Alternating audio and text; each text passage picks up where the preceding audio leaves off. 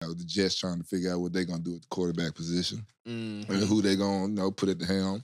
Cause damn, gotta get my boy CD the ball, man. You know what I'm saying? Get her out.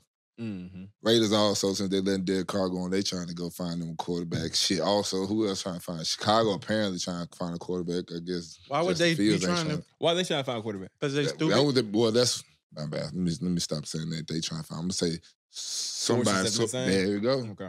Some sources. Because I feel like they definitely have a quarterback. In my mind too. Yeah, too. They got a quarterback. I think a lot of people don't have faith in Jalen and Justin Fields though. They got to continue to develop that man.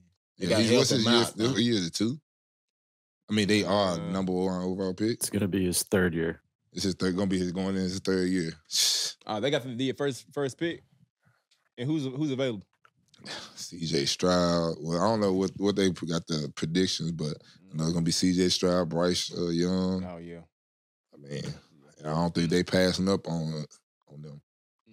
I don't see them passing up on them, boy. Will Anderson from Bama. That'll be if that nigga did go 1. That'll be.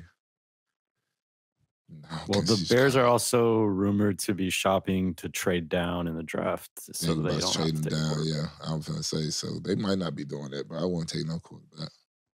I'll rock out with young boy. That'd be disrespectful. I mean, it'd be business, but they'd be like, God damn, y'all go. All right. Yeah. Okay. So yeah, man, we'll see what they got going on in the quarterback rotation. All these teams got to find them a quarterback before the OTAs at least. Shit, you got you about a month, my boy.